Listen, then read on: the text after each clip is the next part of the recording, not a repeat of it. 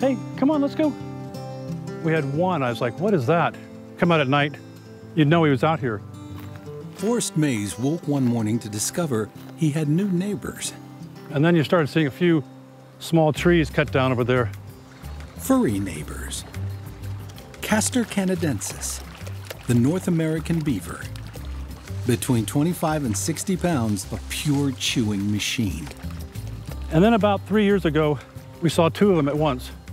They started bringing sticks, maybe 2 or 3 inches in diameter, starting to form a teepee. The beavers dammed the creek below his pond, feasted on his willow trees, plugged the storm drain. They would come up here at night and make a dam, and in the daytime I would dig it up. And one day a trapper arrived, sent by concerned neighbors to root out the pesky rodents. The entire episode came as a shock because Forrest doesn't live in rural Maryland. He lives in the heart of Annapolis. Oh yeah, there's a mud spot.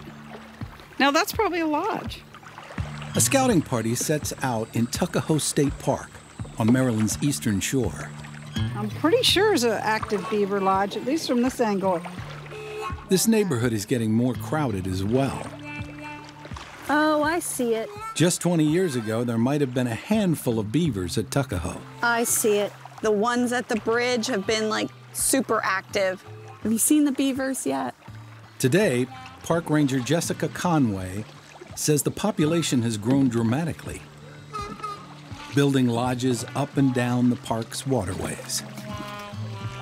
They used to be regularly trapped in this region, and they're no longer trapped. It has a little bit of fresh mud over here. Claudia Donegan manages habitat restoration programs for Maryland's Department of Natural Resources. Wow. Usually if you have a really active beaver lodge, you're going to have a lot of greenery submerged in the water because their way to store food is to take green sticks full of leaves and tuck them down in the edge of their lodge. I was here in the winter stalking these beavers. And the young live with the parents for like 2 years, and then they're pushed out, and then they need to go build a lodge for themselves. And people think, oh, there's a beaver. What's it doing in, near downtown Annapolis? It's just literally traveling from one river course to another. We're going to head across the lake over towards the other lodge. It shouldn't surprise anyone if they see more beavers in Maryland parks. It's now park policy. This was pretty active within the last year. There could be a whole family sleeping in there right now. It's their habitat, and we can share the land with them. Makes for a really fun paddle and beautiful evenings watching them. The beavers aren't much trouble at Tuckahoe. The deeper water means they're content to build lodges on the muddy slopes alongside waterways. No need for dams, no need for trappers. But in other parks, they can cause trouble. North Point State Park, just a few miles from Baltimore. This part of the park has been transformed into the Black Marsh Wildlands, an area diligently maintained by flat-tailed, furry rodents. The beaver here were causing a little trouble with this trail. Shannon Davis is a Maryland State Park Ranger. It's a very popular hiking trail for birders. When park visitors began complaining that a beaver dam was flooding their favorite hiking trail, the Park Service called in Scott McGill, CEO of Ecotone, an environmental services company. The beaver are the engineers around here. Today, he's returned to North Point with dozens of the country's leading authorities on beaver biology and behavior. Beaver have two things that they need out of the world. Chris Jordan is a biologist with the National Marine Fisheries Service. They need water that's deep enough so they can escape predation, a couple beaver bodies deep. And they need something to eat. So by building a dam, they make deeper water. Or by digging canals, they can spread the water out. And the vegetation, the things that they eat, have been used to being eaten by beaver for millions of years. And so when beaver chew on those plants respond by making more beaver food. So they cut down a tree, and rather than one big tree, there's lots of little sprouts that come off of that. And that's what the beaver wants to eat. Chris and Scott are advocates of a new approach to beavers. Instead of pushing beavers aside, they say we should welcome the animal world's great engineers. Ecotone installed a pond leveler at North Point, a simple drain to carry water past the beavers, to guarantee that the pond's water wouldn't rise above a certain point. Beaver have been busy, but they have not flooded it. There's a little problem area lower down where they have another smaller dam that we might have to take action on at some point. In the past 500 years, humans have dramatically changed the landscape of Maryland, and particularly the hydrology of the region. Wetlands became farms. Meandering streams became deep, narrow gullies. Asphalt and storm drains rush water through and below our neighborhoods into the Chesapeake Bay.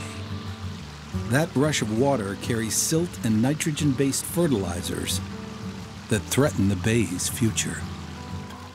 Some of the things that we need now as society, like cool water, clean water, control of movement of sediment, control of wildfire in the West, all of those come from a functioning natural environment. There were millions of beavers in the Chesapeake watershed before Europeans arrived, and water moved much more slowly in their world. Marshes spread across much larger areas. Different trees and different animals benefited. Soil tended to stay where it was.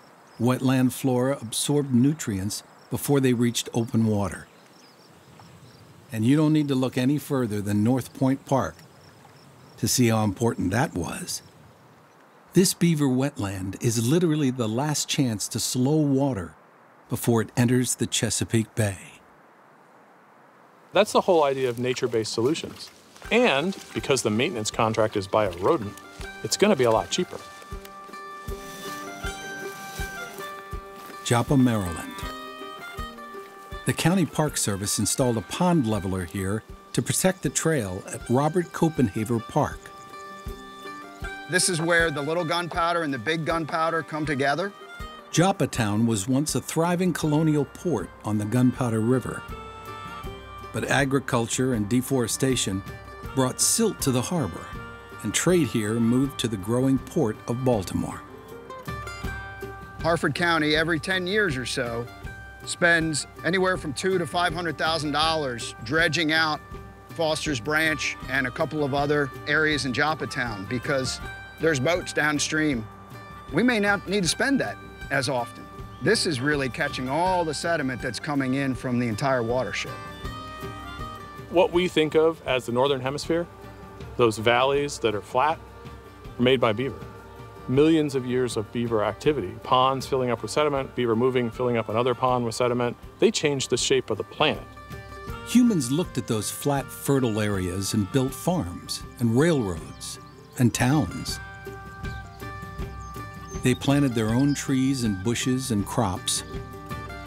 And when the beavers are allowed back, the early results can be jarring. We've been taught for the last 30 years that if we just plant more trees, folks, everything's gonna be great. And a beaver comes in and it's like, wow, all the trees died. But a lot of these trees, these cherries and poplars, you know, they're not supposed to be here in these floodplain areas, right? Historically, what did we have in here? We had things like willow and alder and maple. And those species, you know, can be trimmed out by a beaver and they still, you know, will come back. They will regenerate. In fact, sometimes they even do better.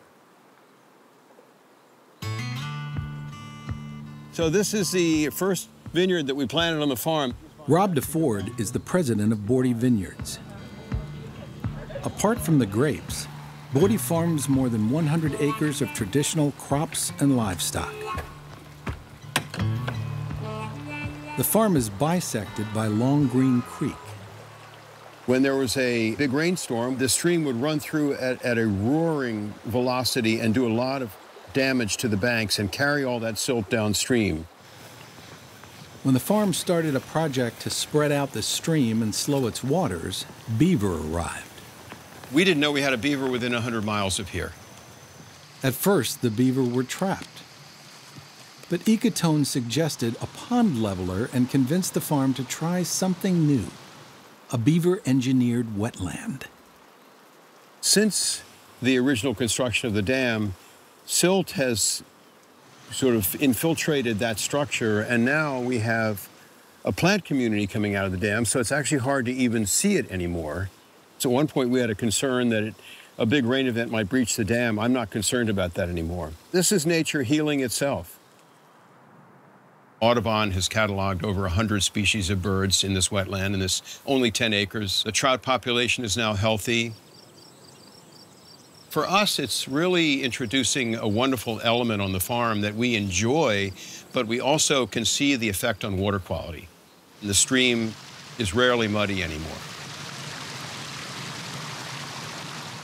It's really hard to get a feel for the shape of this anymore because it's so grown up. Though skeptical at first, Rob has become an unlikely beaver ally.